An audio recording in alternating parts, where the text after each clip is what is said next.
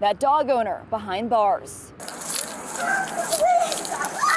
A Lebanon police officer responds to a chaotic scene. It's okay. Come here, let me see you.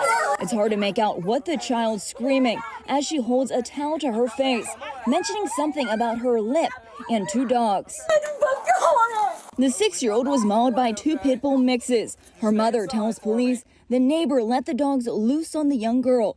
911 calls detail the attack.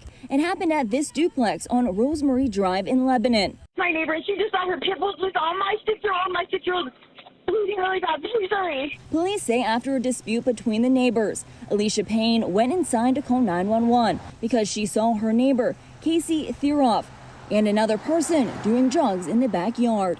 They're putting pills in their mouths outside in front of the kids and snorting something. Okay. And she started calling my daughter an ugly little girl. She started calling me a bitch. While on the phone with dispatchers, Payne heard screaming in her front yard.